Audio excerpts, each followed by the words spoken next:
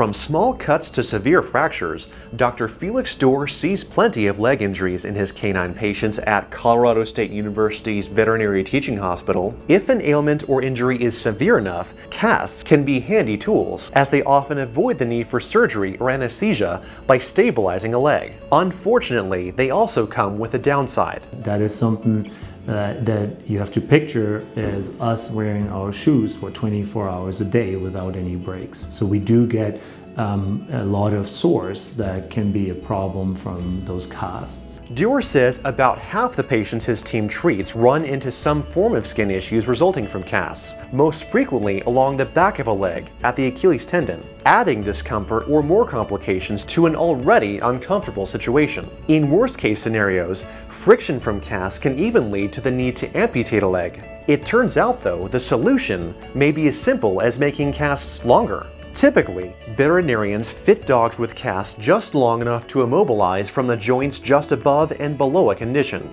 But there's been little research to determine if that was the best method. Dorr spoke with an expert in human orthopedics who suggested Dorr could avoid sores by making casts longer. We started changing it, but I'm a evidence-driven person, so I was wondering, that all sounds okay when you explain it, but I wonder if that's actually true, so I'd like to test it. So Dorr began a study with a student who was primarily funded by Morris Animal Foundation. They tested 13 dogs by placing pressure sensors over the heel and shin bones and fitting them with fiberglass casts that ran from their toes all the way up to their tibia. Then the dogs were walked on a gait analysis mat, with researchers making sure the dogs placed the same amount of pressure and fully used the casted leg.